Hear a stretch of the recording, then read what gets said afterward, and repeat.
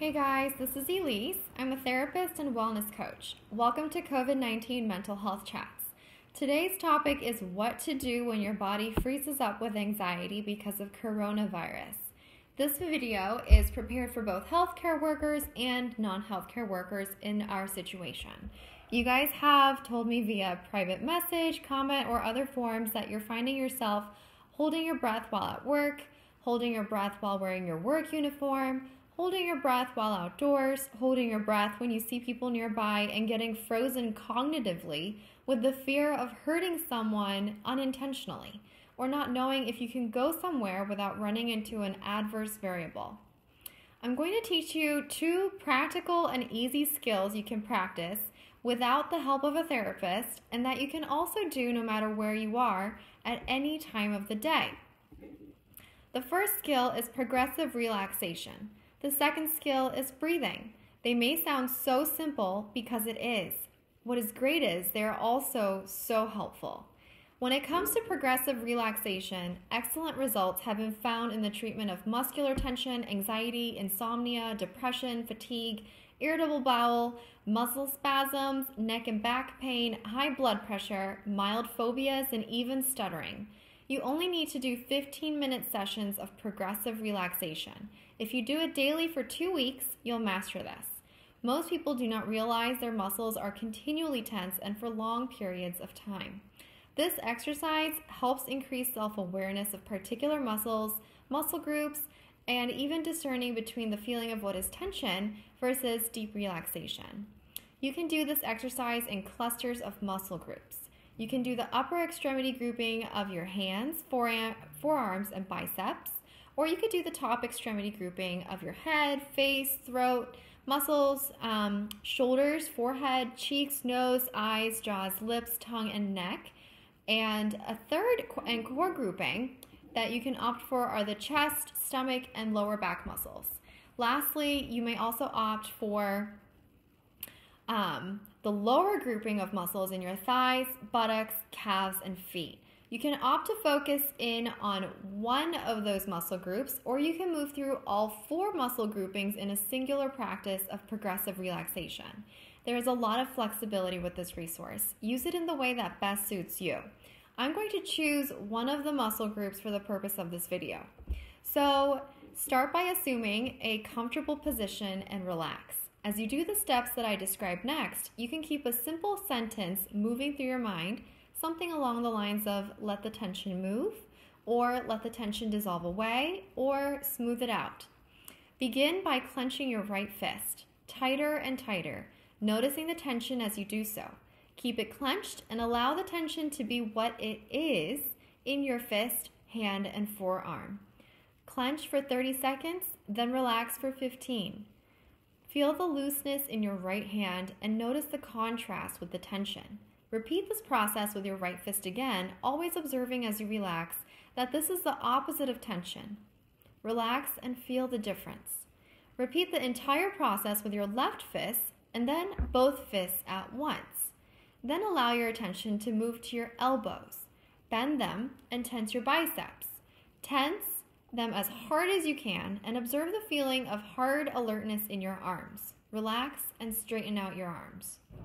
Let the relaxation flow and notice what shifts and changes. Repeat this several times for each muscle in this upper extremity region. Remember, keep this simple phrase in your mind as you release the tension in your muscles, a phrase like let it go or allow it to dissolve.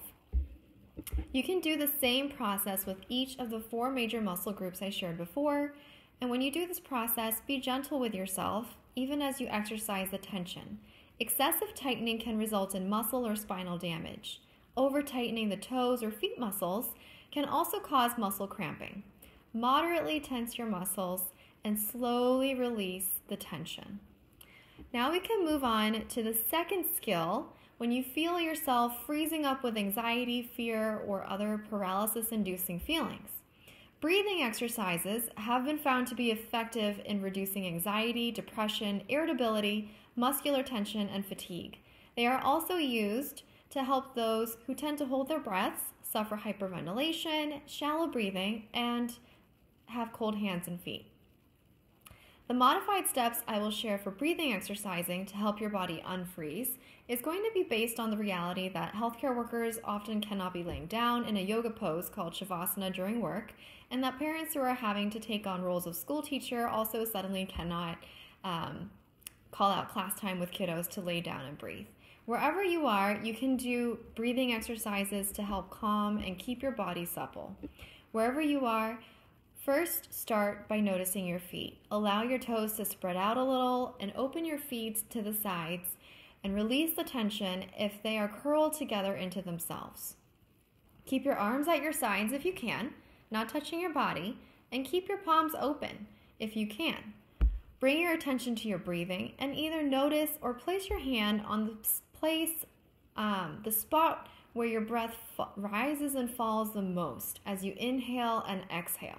If this is your chest, you are not making good use of the lower part of your lungs. When people are nervous, it's natural to take breaths with many short, shallow breaths from their upper chest. So just notice what's going on with your breath and where it's located. It'll tell you a little bit more about what's going on. If you can, place your hands gently on your abdomen or simply give attention to that part of your core to follow your breathing. It is best if you breathe through your nose, breathe in your nose and out your mouth. Scan your body for tension, especially your throat, chest, and abdomen. Keep your feet apart and try to make your spine straight. When you begin to feel ease at your rhythm of breathing, continue deep breathing with a small smile for about 5 to 10 minutes at a time. As you continue this practice, you can extend the period to 20 minutes. When you have learned to relax yourself using deep breathing, practice it whenever you feel yourself getting tense. I have 2 simpler modifications of this if you're in a situation that you cannot stand and do that breathing exercise. You may be interrupted frequently in a situation, for example. So try alternative breathing. Alternative breathing is when you inhale slowly and soundlessly through one nostril at a time. You close the other nostril while you take in a single breath in and a single breath out. Then you switch sides and take a single breath in and a single breath out. Continue and do about 5 cycles on each side. You may not have your hands free. So if you find yourself feeling tired and tense, but you have to keep your hands busy with your work or whatever you're tending to, you may not be getting enough oxygen. So the type of breathing exercise that you can do in a situation where you don't have your hands free or you can't stand and do something for a full 5 minutes, a relaxing sigh might be a helpful way to use this skill. A relaxing sigh releases a bit of the tension and can be practiced at will as a means of relaxing. To do this, take a straight posture. Sigh deeply, letting out a sound of deep relief as the air rushes out of your lungs. Don't think about inhaling, just let the air come in naturally. Repeat this 8 times or so at rounds of 4 so that when you feel the need for it, and you can do this to experience the feeling of your tension notching down in intensity. So to wrap up, when your body freezes up, you can do progressive muscle relaxation to help it ease back into movement and flow. And when your body or mind freezes up, you can do breathing exercises to help bring oxygen back to your brain and keep things in movement there too. This can help you adjust with the environment's variables as a first step to take you out of the frozen state of being when you feel yourself getting locked up because of coronavirus or the changes that have come from coronavirus. Hope this helps. Comment, subscribe, connect with me here, and I'll continue to do my best to give you resources and practical steps, easy skills that you can practice for your own self-care. See you guys next time.